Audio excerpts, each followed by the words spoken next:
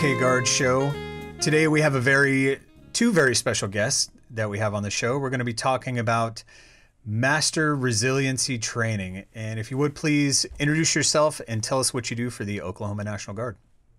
Hi, everyone. I am Bonnie Smith, and I am the Sexual Assault Response Coordinator at the 138 Fighter Wing in Tulsa. I am also a traditional guardsman on drill weekends. I'm an enlisted member. And lastly, I am also a Master Resiliency Trainer, so a couple different hats there. I'm Jamie Vanbeber, and I'm the Director of Psychological Health at the 138th Fighter Wing. Also the Suicide Prevention Program Manager and a Master Resiliency Trainer. Well, it sounds like y'all have a lot of experience working with the Guard, being in the Guard, so you're able to relate your experiences having worked in that capacity to the people that you speak with in the training that you provide. What does it mean to be resilient? I know you talk about Master Resiliency Training. Let's look at that word resilient first. Is that something that it's a trait we're born with, or do we have to develop over time? Is it kind of like leadership where you hear people are born leaders? Are people born resilient? Well, I think that that's a fantastic question. And I think that there's a lot of different conceptualizations and definitions that are out there talking about resiliency. It seems like a little bit of a new buzzword in our culture at the moment, but resiliency isn't really a new concept. And for me, the best definition that I like to work from is that resiliency is the ability to thrive despite adversity. That helps me understand it, because I think we can have this idea that as long as everything's fine in our life, everything's going well, we're resilient. And that's not necessarily the case. Sometimes it takes some crisis, some adversity in our life for us to kind of hone a set of skills that help us to become resilient. And I think also the idea that we're born resilient or when we're not, I think that can be really misleading.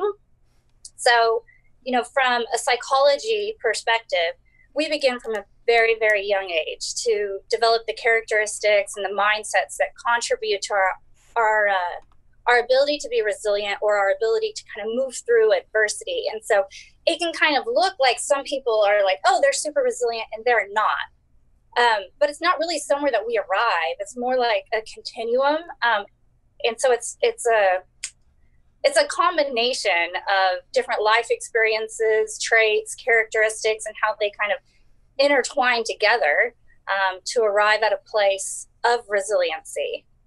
That's my perspective of resilience. I don't know, Jamie, if you have anything that you would want to add to that.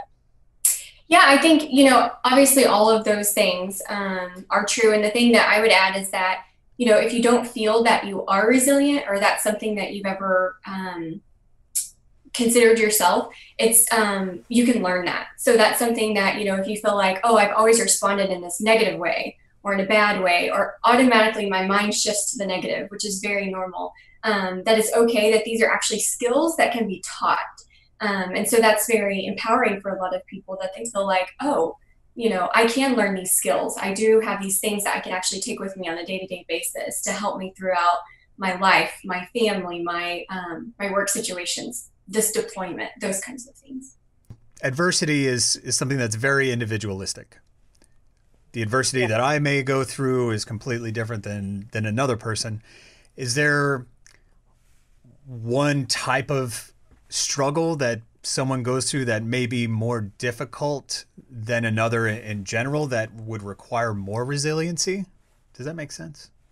Yeah, I mean, it does. And I think, we all go through different stuff. And like you said, there's different stress levels. My stress is going to be different than your stress. Someone else's stress is going to be different than the others. But all of these skills can be applied to all of those situations. So whether you're trying to do all of your laundry or something and your washing machine breaks, and, you get a call that you got called into work or something like that. Or it could be something, with the COVID situation, we've lost our job, those kinds of things. All of these skills that we teach in the resiliency training can be applied to all of those areas. So there's not really an area of life that it wouldn't apply to. Bonnie, do you have anything to add? Well, yeah, I would just add that we can feel at certain times that we're more resilient in one particular particular area of life than another. So maybe, if you've gone through like a major relationship change, for example, and you've navigated that, and that was certainly adversity for a time, and you kind of worked through some skills and figured out how to manage that. You can be feeling in a place in a new relationship, or in singleness, if that is your situation, where you're feeling really resilient. Yet there's another area, maybe it's your work life, that you think, this doesn't feel quite as settled for me. I'm feeling there's more conflict, and that's okay.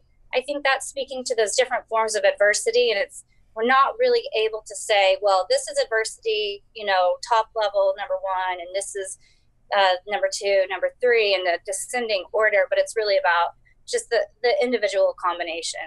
Okay, so this idea of my struggle is more of a struggle than what you're going through is just a complete myth, because what it takes to get through that struggle is resiliency, regardless of what that struggle is, because it's all an individual basis. So it's you can almost equate it to like a pain threshold. What I perceive as a level 4 on a 1 to 10 pain scale may be somebody's 8. It just depends on the individual. If we look at that from a slightly different lens, we can say that you and I, we can go through, say we go on the same deployment and we experience a lot of the same things. What I do with my experiences and what they end up teaching me, how I move through those, is going to look very different to how you do. So, one of the things that Jamie and I experienced when we went through the Master Resiliency Training course was, taking, for example, they showed a photo of a person who looked very sad. They were their faces kind of in their hands, and they look very distraught. And then the other one is somebody who appears as though maybe they've just gotten an interview or they've gotten a promotion, and they asked us which one is the resilient person. And you might want to say, well, this person that is obviously achieving great things in their life at the moment, like they're the one that is resilient. But when you dig a little bit deeper, you see they're really at a different place in their resiliency. So one that's, obviously feeling some distress, they're currently working on building that resiliency.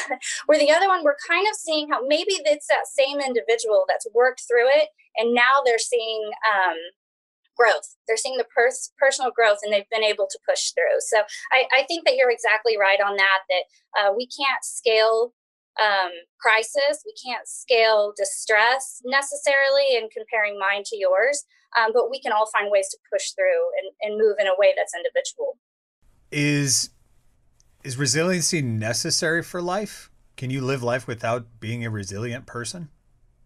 Absolutely not. And I think, again, we all have different forms and different levels of resiliency. And like Bonnie said, in one situation, I might already have all these experiences and tools to get me through this tough spot. And then sometimes it's a new experience and we need to learn resiliency. But we all have a certain extent of resiliency, right? It's all there. We just sometimes need a reminder of how to get through that, or some extra tips on how to get through that quicker. Talk to me about the Master Resiliency Training Program. So what is it? What would I learn if I attended the program? Talk to me a little bit about that. The Master Resiliency Training Program is it's a program to develop subject matter experts in the field of resiliency. So I guess, why is that important? Why would we need to have people who are subject matter experts in resiliency? Well, we know that military members face a lot of the same challenges that our civilian counterparts face, but we also face some additional ones: deployments, extended work days, often time away from our families, trying to just navigate relationships with those extra barriers. So what we know is that military members in particular, or dependents, or anyone kind of associated with military, we need to find ways to overcome our challenges. So that's some of the reasons why the Master Resiliency course was developed. What you would learn if you went is a whole person approach to developing resiliency in the individual. So it's really kind of focused at frontline supervisors or program managers that can identify what's going on at their particular level. So whether that's a wing, a battalion, and look at these really unique 8 set of skills that look at the whole person, and figure out what's going to be most relevant for our members. Some people, I think, have the concept that resiliency is about like sitting in your feelings all the time and it's like squishy, right? And it may be sitting there and thinking, working with someone on, I'm feeling this, I'm struggling with it, what does that mean for me? But it doesn't have to be. One of the things that they stressed a lot about as well is kind of that open-mindedness as well, and that psychological flexibility. So, what does that really mean? Well, that means that we have the ability to look at things in a different way too. So it's not always just one way. And so, how do we get out of ourselves or out of our immediate feelings and experiences and kind of look at things in a different way? Is there another possibility? Things like that. And those skills are very helpful for supervisors, everyday people as well. But especially when you're supervising people, you can look at things maybe through their perspective, through their eyes, to, not just always look at things through your lens. And I think that's important, to live life that way, not just through your lens, like you said. Take in everybody else around you, understand that there are other people living in this world besides yourself. And that may help take away some of that struggle that you may be feeling on a daily basis. Mm-hmm. Do I have to be a certain rank to be able to attend the program? You said supervisors typically are the ideal candidates. Do I even have to be in the military? Can I be a spouse or a veteran to attend this program? Right. So with the specific Master Resiliency Training, those are specific people at each wing within the Air Force that go to the training and that are considered the subject matter experts, right? And so then one of the roles of the Master Resiliency Trainer is to take this information, take these skills, resources, and apply them to people in your, or offer them to people in your units, right? So, and train them to be a resiliency training assistant. So that could be a supervisor, enlisted officers.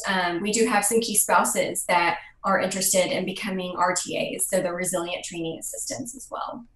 So it's really open to lots of different people. Bonnie and I have a lot of people at our wing that are very passionate about resiliency and have really enjoyed learning a lot of these skills and a lot of the resources as well. And so we have developed a resiliency team that people can join, and it's open to anyone. So we open it up to spouses, to all ranks as well. Anyone that's passionate and that wants to help kind of spread the message of resiliency.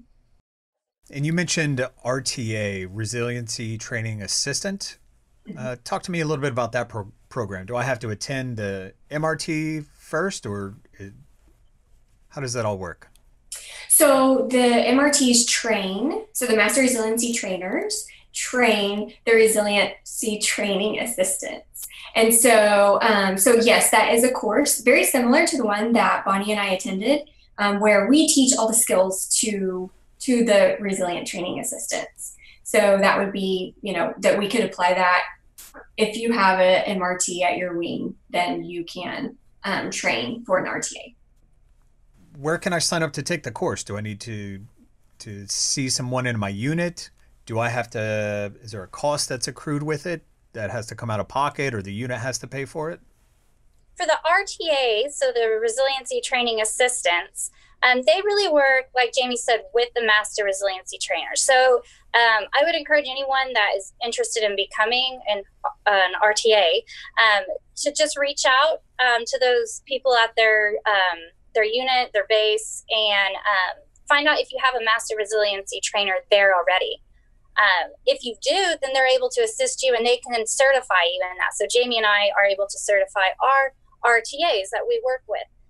If it is a Master Resiliency Trainer qualification that you're interested in, then I would really just encourage everyone to reach out to their chain of command to see what that process would look like.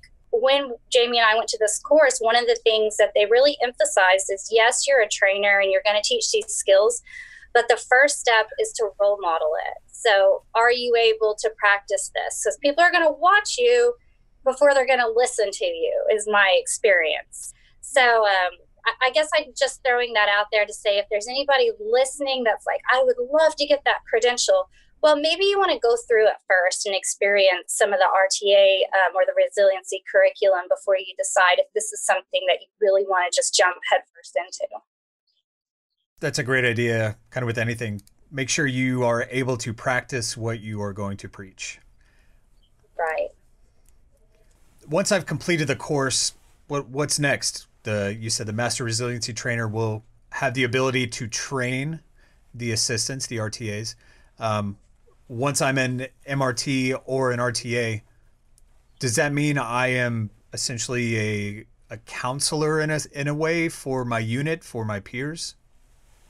Not necessarily a counselor, maybe a confidant, someone that they could go to for advice or to bounce ideas off of or something. A lot of the things that the RTAs are able to be helpful with is to provide additional training or briefings or just talks to units and to family members as well. So, they might go to a commander's call, for instance, and not necessarily teach a skill, but maybe talk about some of the skills to kind of promote that resilient thinking in the ongoing discussion.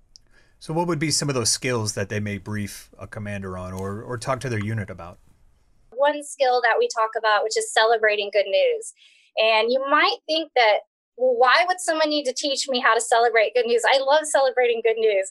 But what we learn through practicing the skill and some of the things that we do in the course is we learn that some of us are one-uppers and we don't really know it. So when somebody's sharing good news with us, instead of really being able to focus on that individual, sometimes in our desire to connect with them, we're like, oh my gosh, yeah, I did that last year, but when I did it, this happened. And it can be very helpful in teaching you how to connect with people and also bring some humor into the situation. So not all the skills that you might be working with your commander or your unit on are super intense, I guess is just the message I'm trying to communicate here. Some of it is just really, really simple, practical stuff that we can all benefit from. Those are great ones, Bonnie. I appreciate you bringing that up because it is, and that was a really funny part as well. Kind of they role modeled and stuff. What does this look like if you are a one-upper, and how to prevent that for yourself too. Yeah, that can be a really, really sticky thing to do because you want to relate to somebody, especially if you are assisting them in being resilient. So finding that common connection, you may not have any bad intentions behind your words, but they may be perceived that way. So it would be interesting to learn how to navigate that. When did the Master Resiliency Training Program begin in the military, and why did the U.S. military decide to implement something like this? From what I understand, the program really started around 2009, and it was led by the Army in partnership with the University of Pennsylvania. And my understanding is that it was a response to Army members who were coming back from rapid deployments and were needing some assistance navigating some of the challenges that they experienced there, and then coming back to regular life. And there was a gap between the stressors that they had and then the expectations that they were going to just sit right back into the seat that they were in before, because they had changed, their families had changed. They didn't really know how to navigate that. But it was really the idea of the whole person concept. So how do we meet the physical, emotional, the spiritual needs, physical needs of our soldiers and airmen? As we all know, for the past almost 19 years now, the U.S. military is on a steady deployment rotation to various countries around the world, primarily in the Middle East. So what resources did the military offer prior to MRT? Was there anything there before 2009? And were they just not effective? Is that why they decided to team up with University of Pennsylvania? Well, I think that the University of Pennsylvania worked around 2005. And then they began their partnership with the Army in 2009. And what they were doing at that time is they were sending the Army members to a course at the University of Pennsylvania, and then they were coming back essentially as a SMEs to their units. But, this training was just for our deployed members. So I don't think it's that it was ineffective. I think that we learned that we could all benefit from it. So that's, I think, how we've arrived at a total force approach to resiliency. Does that answer your question? 100% it does, because you don't understand why these things weren't in place even before the deployment cycle started, because Right. you look at it now and it almost seems like a common sense approach to a very stressful environment. Not just a deployed environment, but being in the military in general. Anyone that's ever served can tell you it can be extremely stressful, whether you're deployed or not. So having those tools in place can help alleviate a lot of that stress for everybody that's in the ranks. Yeah. Yeah. And I think, if we take a little bit of a step back and look at it as well, culturally, I'm not sure that prior to, this 2005 or even I don't know, yeah, probably 2005 to 2010, that we really understood that, our resiliency, so our mental health is connected to our physical health, which impacts our entire resiliency. So I think it's not just a move forward with the military. I often think that the military, we're the forerunners on a lot of these matters, because we're experiencing them sometimes at a higher tempo than maybe other people are. So I think we have to acknowledge that it's kind of an evolution, so to speak, an evolutionary program of resiliency as well. And I'm sure if we were to do this podcast 5 years from now, probably wouldn't even be called a podcast. But if we were to do this again, we would maybe asking the same question, like, how come in 2020 we didn't have, X, Y, and Z? So, I think we have to kind of celebrate where we've come from and where we're at, but then also realize that we still have a long way to go. Sure. You don't know until you've been put in that situation. And in being in that high tempo of deployments, it lends itself to those types of things, to try and find ways to be innovative in dealing with the stressors, with the mental health issues that are coming with high deployment tempo. So it's sure, that's really resiliency in action. If we really think about it, we saw that we were experiencing some crisis. We weren't sure how to work them. So what are we going to do with this experience? Are we going to continue to do something that isn't ineffective, or are we going to learn from it and push forward? So it's kind of, I don't know, I suppose maybe that's some systematic resiliency. And I would add, with experience comes wisdom.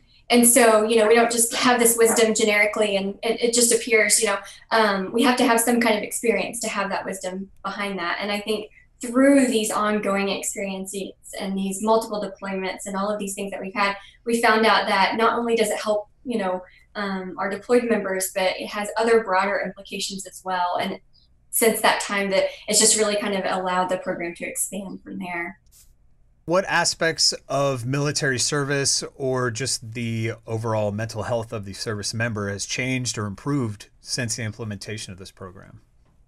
I can speak from my own personal experience, and I think it might be kind of normalizing struggle, or normalizing that I've gone through something that is very difficult. I'm not doing great at the moment, and others around us realizing that's okay. And not only is it okay, it's expected. So, if we go through some type of trial that's serious for us, and then we come back to work and we keep doing what we've always done, we never talk about it, we're like robots, that's really when we would be concerned about somebody. And so I think when I look over, I've been in the military for 18 years, and I look back from when I first joined just after 9/11 to today, I think that some of the movement we've made forward has been that we're having these conversations a lot more openly than we were when I joined. And I think that's looking at the MRT and, just all the resiliency efforts that are out there right now, and how we're implementing those like as a broad spectrum. So across whole wings, battalions, and we're not medicalizing individuals that are saying, hang on a second, I think I'm struggling right now. Can you help me? So we're not kind of ushering people off in the masses, like the problem is you. We're saying, well, no, this is a legitimate issue, and it's normal and it's natural that you would be struggling. Let's do this together. that's my experience and how I think things have moved forward. And I'm sure that's not everyone's experience, but those are my insights. Well, and it reiterates the point that you made earlier that, you know, society has changed over time and the military is kind of spurring a little bit of that change. And mental health is one of those things that has come more to the forefront of society, and it's becoming normalized, and it's no longer a, well, that's just for crazy people. I don't need to go talk to anybody because I'm not crazy. But in reality, everybody can benefit from talking to somebody else, regardless of whether you think you're crazy or not, or other people think you're crazy, either way. Let's look at an example real quick. Let's say I'm a combat veteran that's hardened from the nature of warfare and resilient through my own personal motivation. I speak my emotions through a series of grunts, yelling, or with enough alcohol to numb a small horse. I think connecting with my feelings is a waste of time. Why should I care about MRT? You know, I would say you do have that choice, right? We all have choices. And that's one way that you can choose to live. But it might not always work for you, right? Or it might not always be the most fulfilling. And it might not be really the way that you want to live. It just might be the easiest thing or what you've experienced or what you know to be the way to make choices. But sometimes we feel like, you know, there's no other way. There's no hope. And we're just so used to responding in that way. And that's the good thing about the resiliency is kind of teaching that other way. How else can you handle these situations or cope with the situation? How do we move through these feelings a lot quicker? And so I would say that if you are that person, then you absolutely are a good candidate for resiliency training. Interesting. Because you would think, you know, well, I'm just going to completely generalize and stereotype here for a second, which is not a good thing to do. But a lot of people in the military do have that attitude. I won't say a lot, but there are people in the military that have that attitude.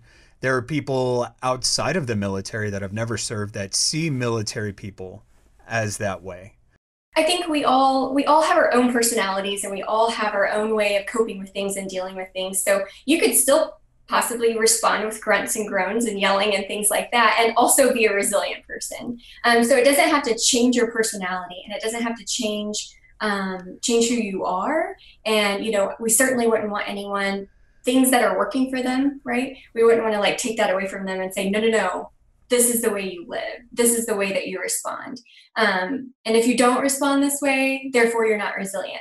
That's, you know, that is not the goal. You know, you should still be able to be yourself and make your own choices and respond with grunts and groans if you want to, because sometimes that works in certain situations, right?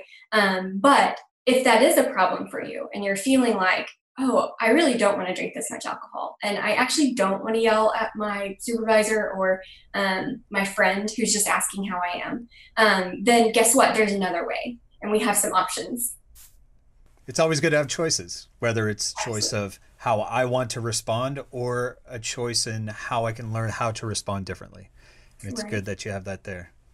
Yeah, and that is actually one of the skills that we talk about. So kind of creating a space in between something that happened, an event, and the way that we're going to respond to it. So we're not reacting, but we're going to respond. So how do we kind of give ourselves a little bit of space to realize actually we do have the option on how we respond and the things that are going on. We might have a feeling and we want to yell that out, right? Like we have this feeling and we're frustrated and we want to grunt and groan and yell and stuff. But just realizing that, okay, so that's a feeling that I'm having, but my response can be something separate.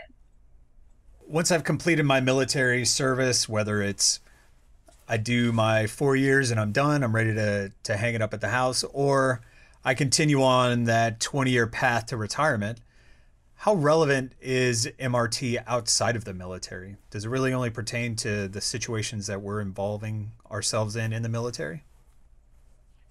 Well, you know, MRT itself, and we probably should have mentioned this earlier, this isn't a concept that the Army or the Air Force or even the Department of Defense came up with. This actually comes from the School of Positive Psychology, and it's evidence-based. So I would suggest that, you know, we could argue that transition is probably one of the most challenging times in our lives.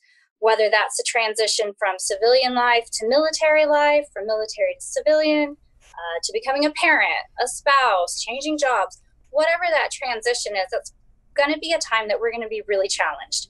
So, we've already talked about that resiliency isn't the absence of stressors or the absence of challenges in our life, but it's how we're going to move through it. So I would suggest that the skills that you gain through the MRT while you're still in the service are going to serve you as well, if not better, once you come out the other side of that, regardless of how long you decide that your service is going to be. So does the University of Pennsylvania offer this to people other than the military? Are there civilian companies or almost like a Lean Six Sigma course that's offered to civilians similar to what's offered in the military? So, I don't know if there is another course out there on resiliency. I would think that there probably is, but there is a lot of resources available. So you don't necessarily have to go through the MRT to become resilient. There's other resources that are there. One of the great benefits we have being associated with the Army and the Air is that we have this resource, and we don't have to go and find it ourselves. We can be coached through that process. I just kind of threw that out there. I wasn't sure because it just kind of popped in my head. And obviously y'all can't speak for University of Pennsylvania or DoD right. or the Army or Air Force. So I get that. But yeah, I was just curious about because a lot of what you see, even from like medical treatments, the use of tourniquets on the battlefield has now translated over to using tourniquets in, like, EMTs now carry them on an ambulance. Yeah. If you're at a scene of a crash and somebody is bleeding profusely from their femoral artery, you can slap a tourniquet on there and save their life. They're not just for the battlefield. So if those tools are available for the civilian side currently, or if the MRT is just available for the military.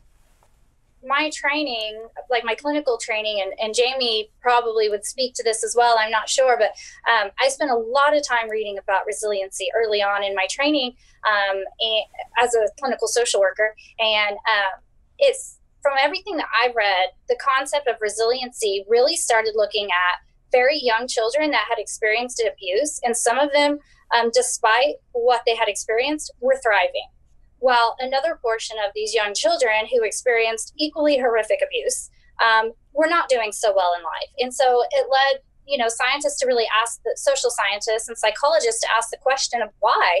Why do some people continue to thrive under crisis and some people don't? And that's where the kind of early stages of understanding resiliency were really born out of. And then from what I have learned, it went from early childhood studies to military, which is interesting because it's kind of two very different platforms, but we see a lot of similarities in soldiers and their ability to thrive and overcome their battle experiences.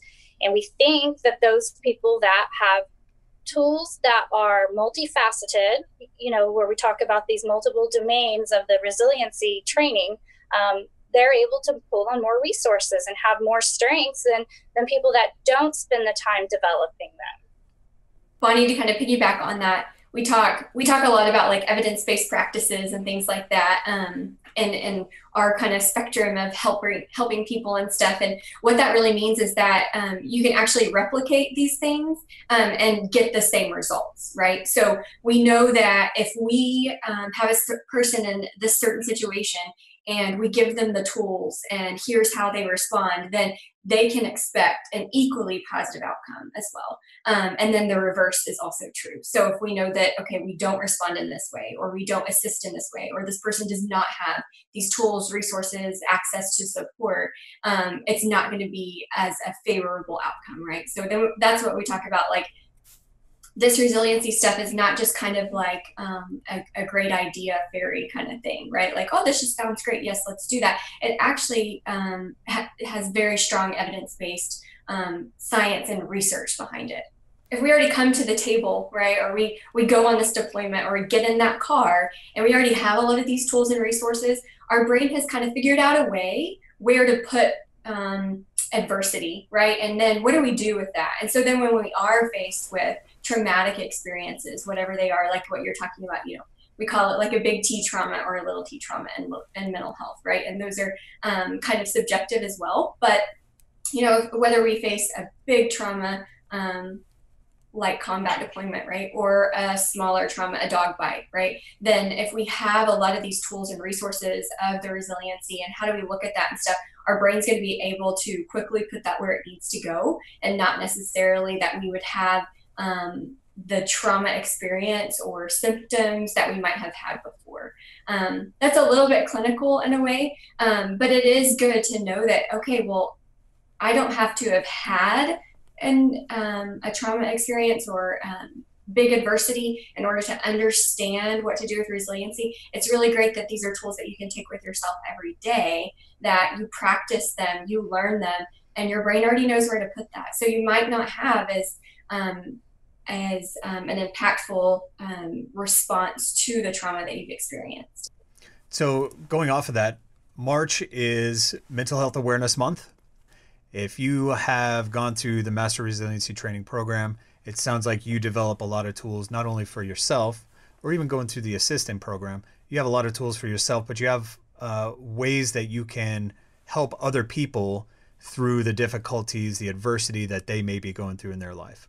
So with that said, would you consider someone who has completed the Master Resiliency Training program a superhero because they now have this superpower of helping somebody through their adversity or overcoming their adversity?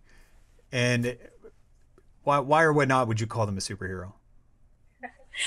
I think that's such a fabulous question. I love that. I think that it is a challenging question, though, because I've completed the course and I certainly do not consider myself a superhero by any shape or form. However, if we look at what is a superhero, I really maybe need to think about that. Well, I think a superhero is a person with a unique set of skills, like you said, that is willing and able to help another. So if we think about it like that, maybe we can say that RTAs and MRTs can be superheroes. But I think if we use that same definition, we look all around us at the military, we are surrounded by people who have unique set of skills that are able and willing to help others, especially when we look at like all the stuff going on with COVID-19 and we're looking at our healthcare workers and our emergency responders. I think we're probably surrounded by superheroes if we're really honest with ourselves. Yeah, and the impact of, being an MRT, but just even being a resiliency trainer or someone that has gone through the course, it doesn't have to be grandiose and it doesn't have to be huge macro that I've made all of these policy changes or, I spoke and 5,000 people were trained and now they, know or whatever. It can be simply in like day-to-day interactions. And if it's something that truly positively impacts your life or the life of someone else, then that's a really great thing. And so yeah, however you want to define yourself as a superhero, or if that helps other people, then certainly so. But again, I'm with Bonnie. I would not consider myself a superhero by any stretch. So once you complete the course, you get a certificate, but you don't get a cape, you don't get the Lycra. That's what you're saying. Correct, you wouldn't. And actually, if you could choose, I would not choose to be a superhero. I would choose to be an X-Men. Jean Grey, thank you. As you said, everybody can be a superhero in their own right because everybody has their own individual set of skills. And if they use them to help people, then yeah, by definition, you would be a superhero. That's great. I like that. So we talked a little bit about how mental health and physical health are connected. Talk to me a little bit more about that connection. How does my mental health impact my physical health? And is one more important than the other? Should I have a good balance of both, or should I put more attention to my mental health that will in turn impact my physical health, or vice versa? Is there a connection between this physical health and the mental health? Absolutely.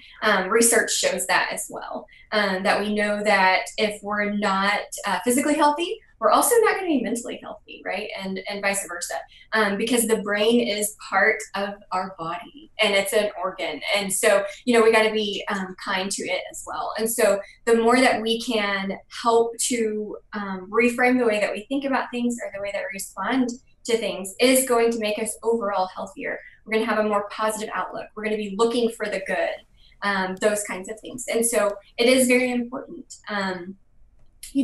We know that we can recreate new pathways in our brain. So, our automatic thought might not be something that's negative. It's going to be something positive. But the way that we can overcome that is by simply practicing it. And so the more that we do that, the healthier that we become. Also, when we feel really good about ourselves and our decisions, we're actually going to want to take care of our bodies a little bit better, right? We're going to want to drink that water. We're going to continue our commitment to take a shower every day or whatever it is, we're going to want to exercise. And then, obviously there's all kinds of research out there too about the benefits of physical activity and the positive impacts that has for your mental health.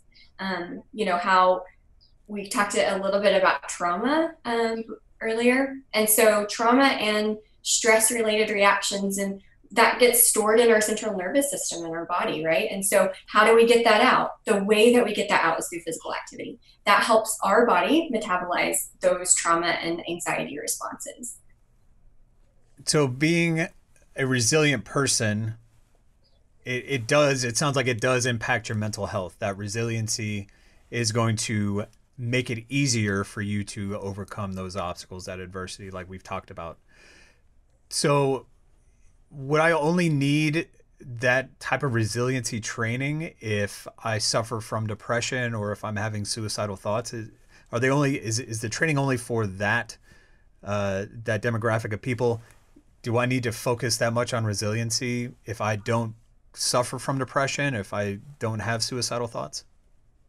Well, I don't know. I don't think that's the case at all. I think what we have to remember is that from a clinical standpoint, generally nobody just wakes up one day with suicidal thoughts and clinical depression, right? So there's a great deal of thoughts, emotions, and experience that one would battle with before they would be in a place such as that. So, research shows us that the thoughts and the emotions that we give our fuel to, that we give the most amount of time, most energy, that's what we tend to recreate. If somebody is having those types of thoughts, we have to recognize that there's a lot of energy going on there for them, right? So if we're able to recreate some positive and be a little more proactive, so if we start addressing our resiliency before we get to those places, then we're going to be able to, number one, hopefully stop them a lot quicker and be able to step up and ask for help and recognize the really early signs that maybe I'm not okay. Maybe this is a little more serious, so that we don't come to that crisis point, right? If we do, though, there is still help available. So I would say that really when we're talking about developing our resiliency skills, we want to look at them from like a proactive approach, like Jamie was talking about. We don't necessarily need to come back from the deployment to say, oh, okay, well, now there might be an issue. We want to be kind of preparing ourselves constantly in that look ahead of, how do I prepare myself for what's coming next in life? Because we know there's roadblocks in life. We know there's bumps in the road. We know we're going to have some, we're going to have some mountains that we're feeling really great on, and we're going to also have some valleys. So the hope would be that we are able to develop some resiliency skills so that when we are in those valleys, we can bounce back or we can push through a little bit quicker had we not have had those skills. That's right. We don't stay stuck in that space, right? So we're still going to have those challenges and negative experiences, and we might be someone that does have clinical depression, and that's okay. So these resilient skills help us not stay stuck in that feeling or emotion or anxiety or frustration or that situation that we're in. It helps us be able to move out of that quicker. Yeah. And I think if we are experiencing depression or suicidal thoughts, I don't think we then say, oh, well, I failed, I'm not resilient. that's not the case. It's what do we do with it from there? So that's that continuum that we keep coming back to. So where is my resiliency in this moment? Is it doing well? Am I feeling like I'm pushing through my barriers, or actually do I need a little bit of help right now? Yeah. Great point. Great point. So if I feel like I am being responsible in maintaining my mental health, I've been going to the VA or a civilian counselor for years. Maybe I'm taking medication for depression, anxiety, or some of the things that I've had to deal with on deployments that I've been on. And I feel better. I feel like I'm able to approach the world, and those things don't weigh me down anymore. Why would something like this still be relevant to my life? There's a difference too between a disease process, a medical diagnosis, a clinical depression versus a sad time in our life, right? And so even if we are that person that's going to the VA, going to a counselor, is on medication and is on the right path and is feeling better, perfect, that's great. Maybe these are some tools and resources that you can help and share with someone else. Or maybe there is a situation that you're coming up against and you're still in counseling and you're still taking your medication and something bad happens. That doesn't mean that all of that stuff, the counseling, the medication, and all of that isn't working, and we're not resilient. No, it just means that, hey, are there other things that I could be looking at? What are some other tools and resources that I can use to help me not stay stuck in this tough time forever, or not as long? One of the skills that we teach in the resiliency is we touch on mindfulness and the importance of that. We have so much more research now on the importance of mindfulness, the importance of calming our minds, centering ourselves. We have a lot more research on that, evidence-based research as well. And one of the things that they have found with people that do have very good, consistent mindfulness practices, would consider themselves someone that is maybe good at meditation and stuff. We actually do have research that shows us that they did a study on pain responses and people that don't meditate and people that do meditate or mindfulness practice. And they told them, hey, we're gonna hurt you, we're gonna give you a little shock, that kind of thing. And then they also said the exact same thing to people that had a mindfulness practice, right? And so when they would initiate the pain, the people that don't have a mindfulness practice had a lot more anxiety leading up to the pain and during the pain response, and the recovery time from that pain response was a lot longer than the people that practice mindfulness. So what that tells us is that the people that don't have that mindfulness practice don't really kind of have that brain training, right? To say, okay, I'm no longer in this scary, painful situation. People that have a mindfulness practice and that are able to look at things in a different way, actually were able to say, you know what, that pain is not physically there anymore, and now I'm safe and I'm okay. And so that is not the full spectrum of the resiliency training program by any means, but it is something to, I think a lot of us like to have actual science that's based in our decisions too, so it's like, okay, no, we can actually look at the research and we know that people that do practice these skills actually have very positive, reproducible, measurable, positive outcomes. What is mindfulness? Yeah, we've talked all around it, but I think, can you define that for me? So mindfulness is really, being able to kind of put things aside and to make a space and make a commitment to being able to be in the present. So it's all about being in the present.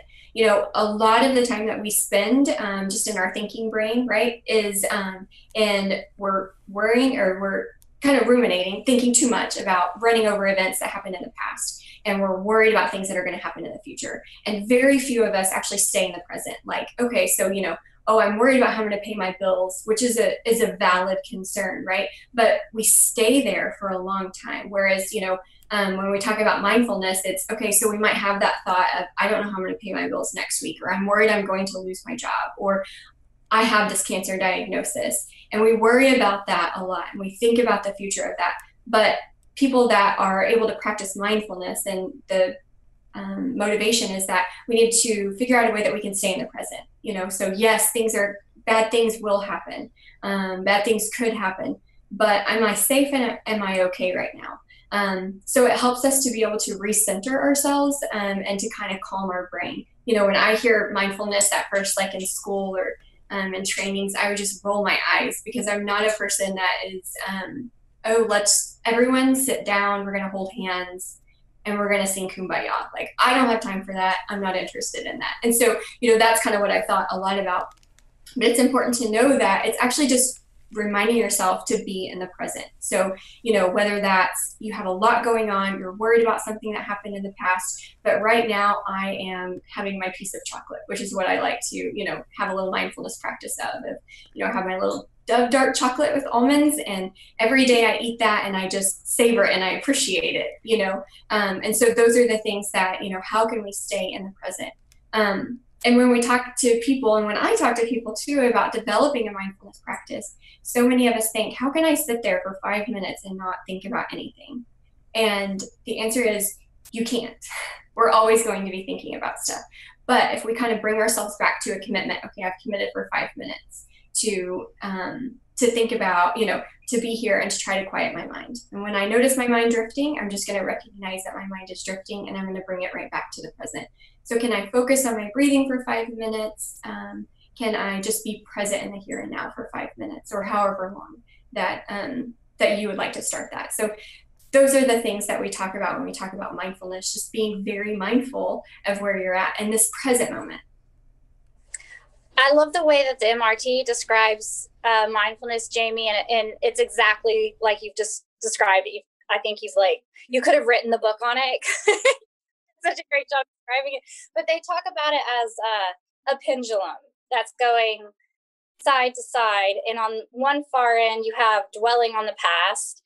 On the other far end, you have worry about the future. And then right down there in the middle, in that golden spot, is the staying present in this moment, which is what Jamie just talked about. And it's rare that we keep ourselves right here. And I love that, when we're talking about resiliency on this particular curriculum, they address that there is a time to dwell on the past and there is a time to be thinking and planning for the future.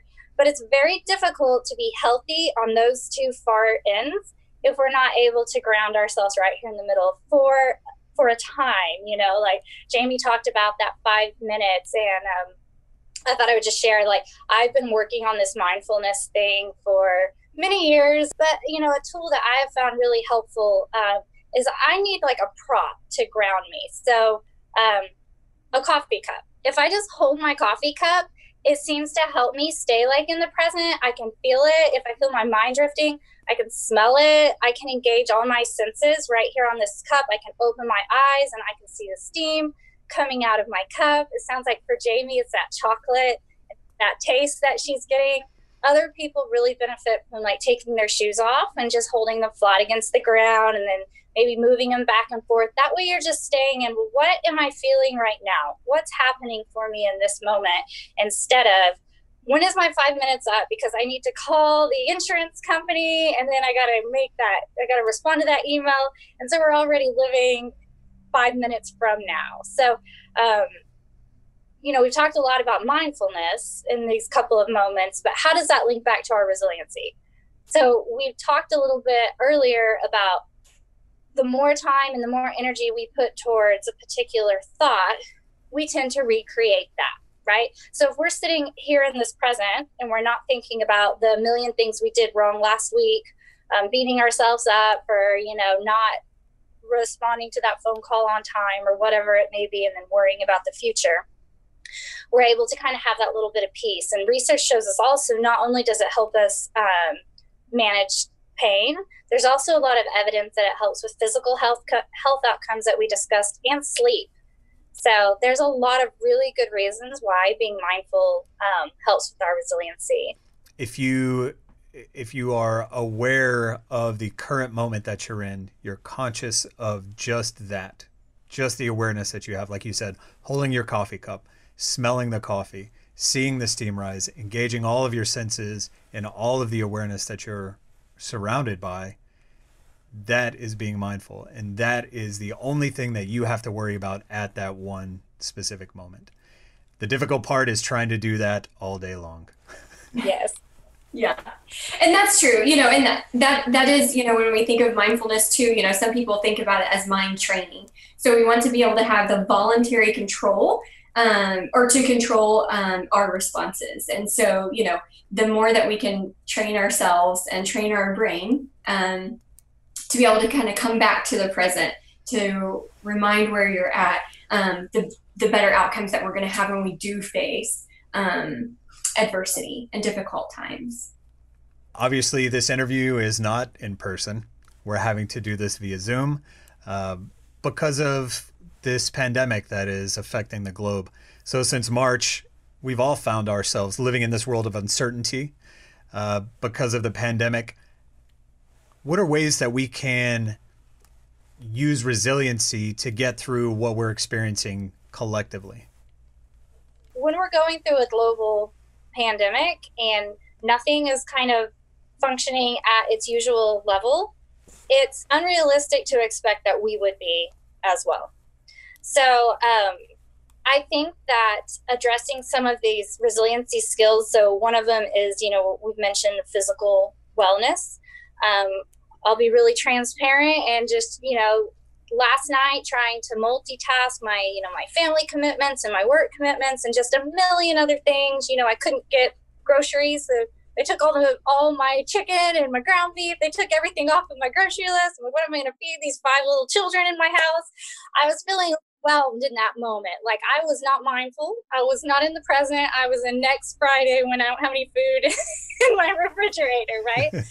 And I had to stop myself. I had to kind of time out, and I told my husband, I'm feeling really stressed. I'm going to go for a run, because that's not what I wanted to do in that moment. I wanted to be like that person we were talking about earlier that sat and just grumbled and complained, right?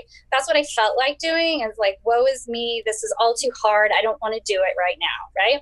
But because I have this skill set, I had a choice. So I got up, I went for a run, and I came back and was able to reset. So I, in that moment, benefited from this set of resiliency skills that we've learned. So that didn't mean that my stressors went away. When I came back from my run, I had to sit back down and deal with all of them.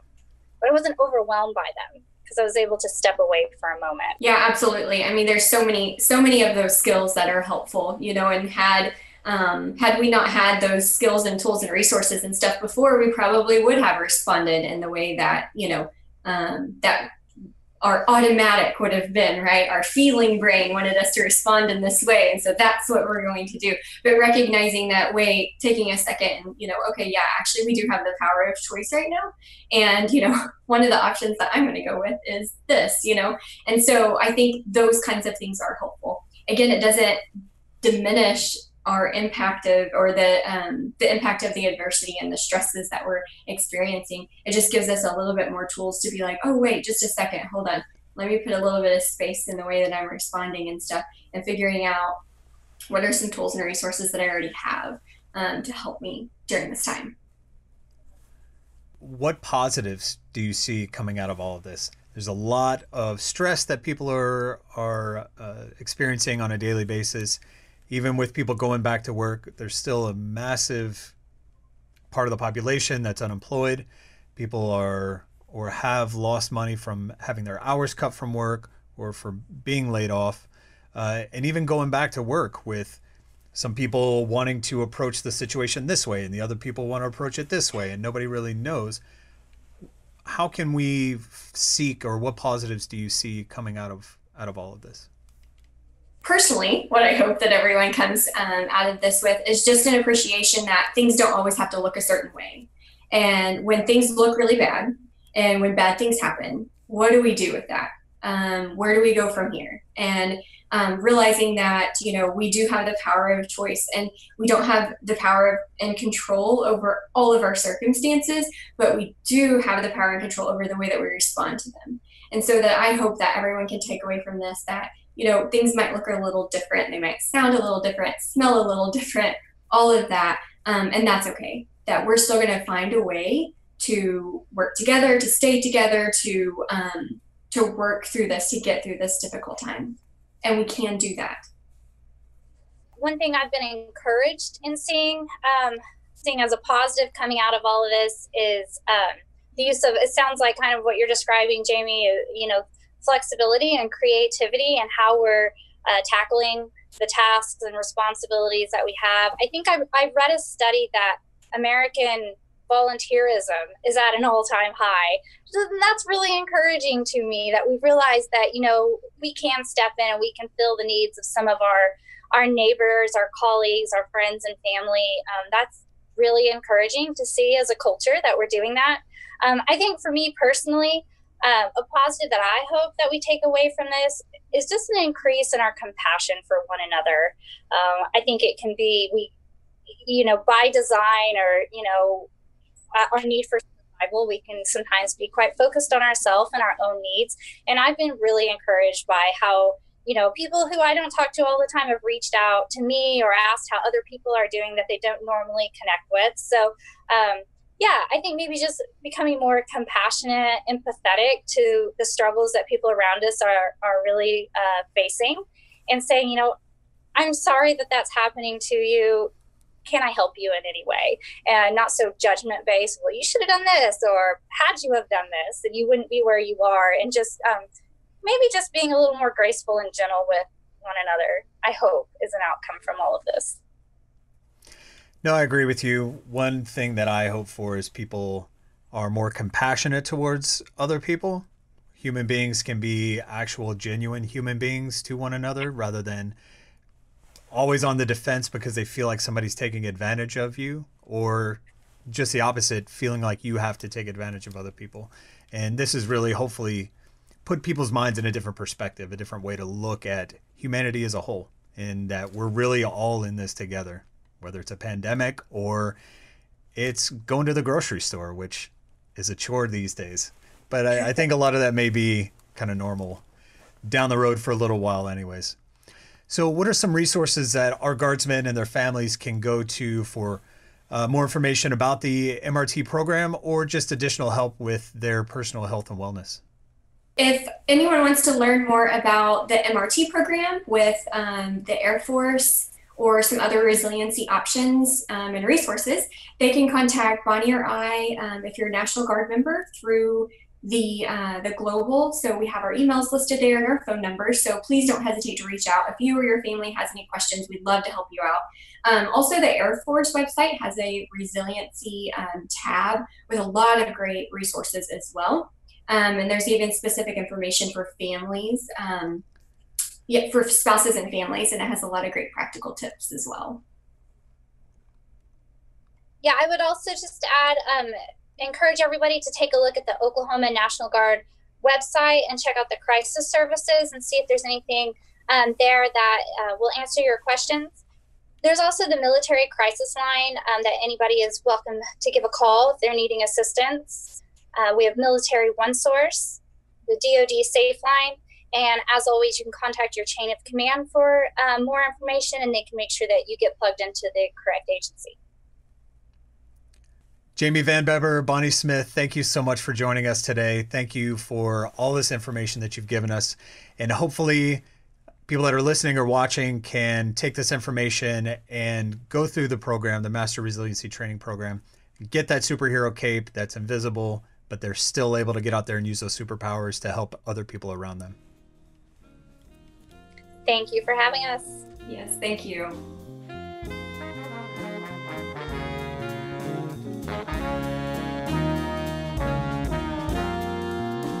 The OK Guard Show is produced by the Oklahoma National Guard Public Affairs Office. Any mention of products or brands does not imply endorsement. All guests on the show are volunteers in an effort to inform and educate members of the Oklahoma National Guard, their families, retirees, potential recruits, and the community.